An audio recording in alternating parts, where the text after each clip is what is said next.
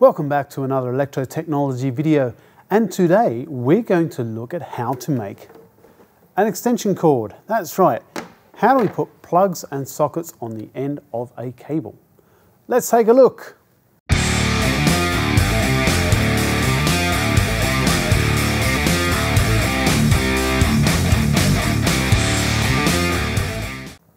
In this video, we're looking at how to create an extension cord.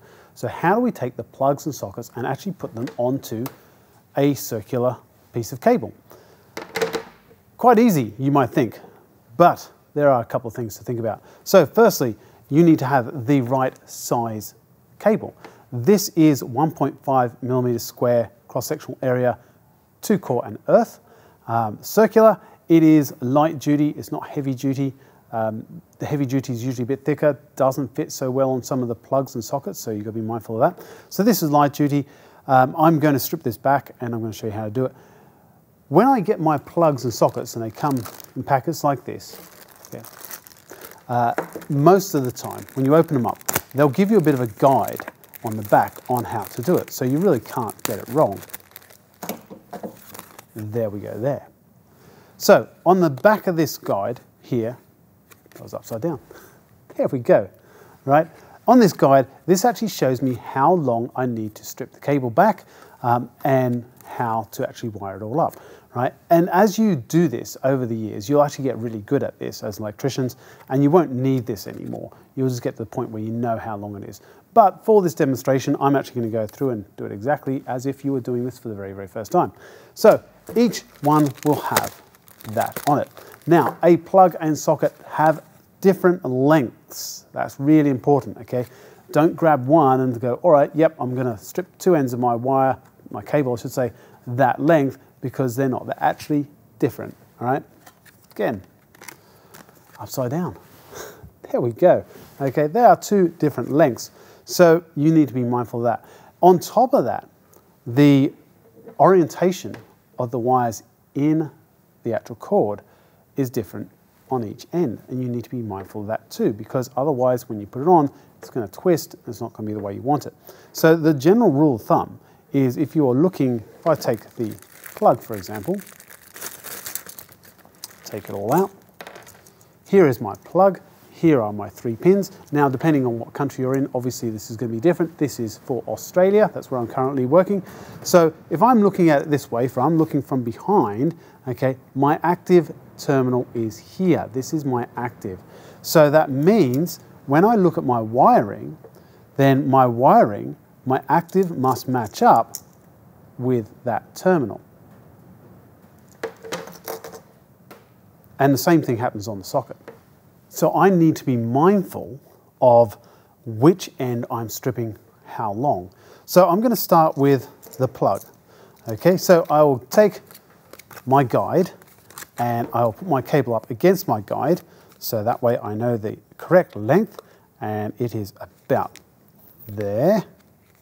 Now, when I do this, I'm going to use my retractable knife, and I want to take the outer sheath of this cabling off, but I don't want to cut through into the inner insulation. I don't want to cut through, definitely don't want to cut through into the copper. So the way I do it is I basically mark my cable around. I kind of score it. I put a little indentation, and then I'm going to bend that cable around, and what will happen is where my indentation or my scoring is, it will just break apart, and that way I'm not cutting directly into the inner insulation, because otherwise that becomes a safety problem if I start doing that. So let's see how we go with that.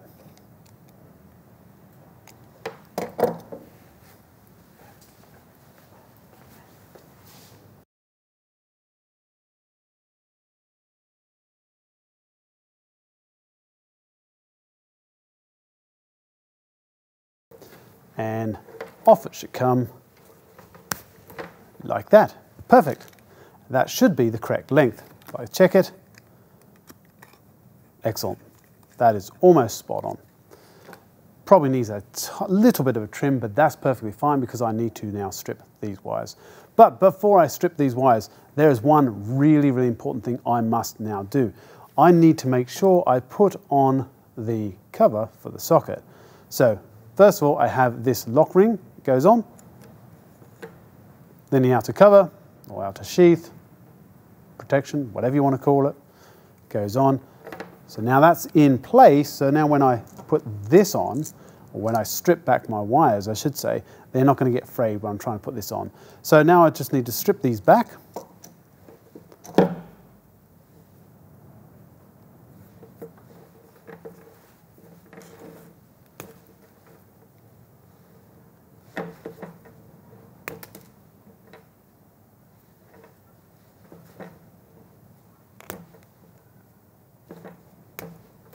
There we go. And now I've got them stripped back, obviously I'm going to twist them. Now this is flexible cord, which means it is different from the other cabling we might use when we're wiring up buildings or houses, etc. And the colours are different for starters. So in Australia, we look at our wiring. The wiring in buildings is black for neutral, red for active, okay, and green with the yellow stripe for earth, obviously. In a flexible cord, the international standard is that your blue is neutral and your brown is active, and then obviously your earth is the same. So keep that in mind. When you're doing this, you're going to come across different colours. There we go. Now I've nipped them off. In fact, that needs a little bit of trim. There we go. So they are trimmed, they're stripped back. Now when I put them onto the plug, normally, if it was just a single wire, we would strip the cable, we would twist it and then fold it over. But these terminal strips are so small, you are not going to be able to fit this wiring in if you fold it over. So unfortunately, they have to stay just the way they are. Now I put that into the clamp and then I'm going to tighten it up with my screwdriver, and then I'm going to put it through what's called the tortuous path, and that is essentially just a way of putting the wire around so that it can't come out at a later stage when it's being pulled on, tugged and thrown about on the job site. So I'm going to do that and put all those on. So you can see the active just goes in there like that. There we go, and then I take my screwdriver and I just tighten that up. Like so.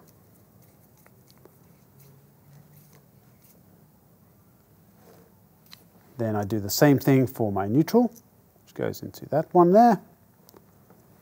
Tighten it up.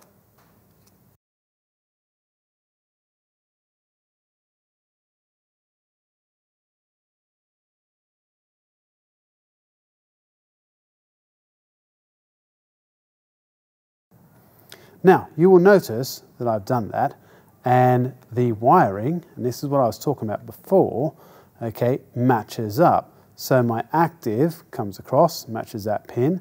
My neutral, if I spin that around, there we go, my neutral matches up to that pin.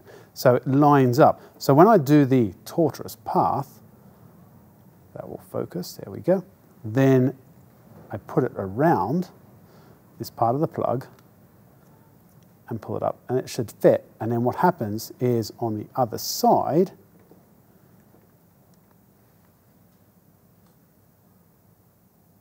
there we go, other side, the same thing.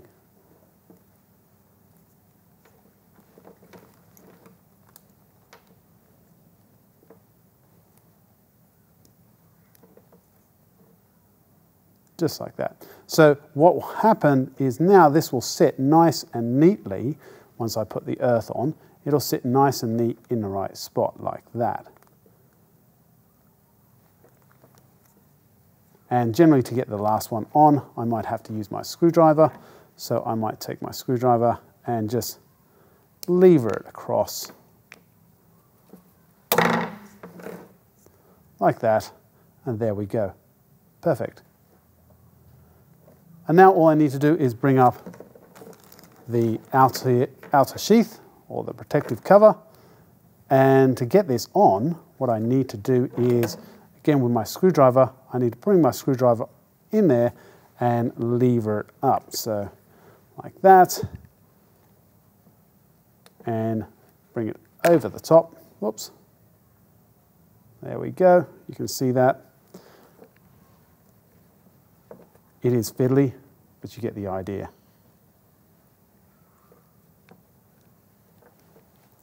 When you are doing this, please be mindful where your hand is so that you don't put your screwdriver through your hand, because that kind of hurts. And I have done it myself a couple of times, so please keep that in mind. Okay, that is now almost there. You may have to just wiggle around and work your way all the way around the circumference of the plug until it's sitting nice and neat.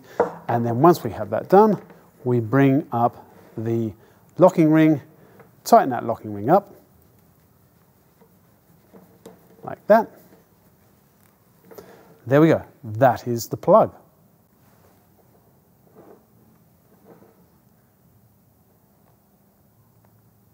Note when you're looking at the plug, there should be very little distance between the plastic insert there and the outer insulation.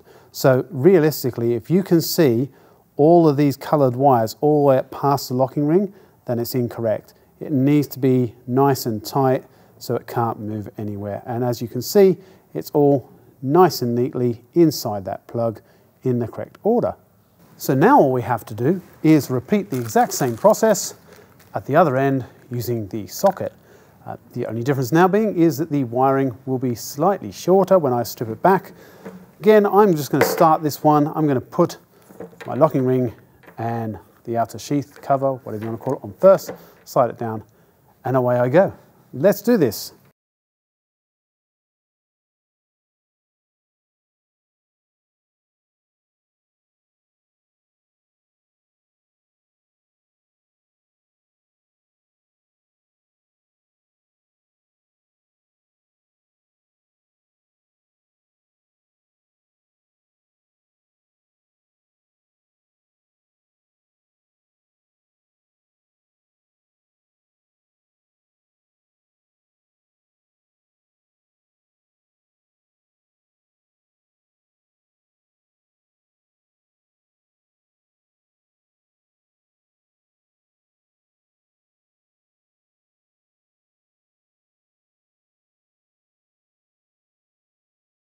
There we have it. One extension cord, plug and socket both attached. Now you can tell whether you've got this correct or not by putting your extension cord together, and you should then be able to see that your colors all match up. So your active should match up with your active, neutral and earth should all match up. Here in Australia, all plugs that have not been molded from a factory, so that means any plug that has to be put on after the fact, have to be clear, so that you can clearly see that all the correct cores are in their correct places and line up. That's just a requirement here in Australia. May be different in other countries. I would like to think that it's not, because good way to check, okay? If you are totally unsure, you can always get your multimeter. You can put your multimeter on. You can do a continuity test between each of your cables, each of your wires, and that will tell you then which ones are which, so you can always do it that way too. But there we go. That is it. So I hope you have learned how to now make an extension cord. It's a very easy task, but it's one that we do fairly often, maybe not so much the cord, but definitely changing plugs. We have to do that quite often if you're out on construction sites or in heavy industry. So I hope you've enjoyed this video. Please like and subscribe, do all those things, and I'll see you next time.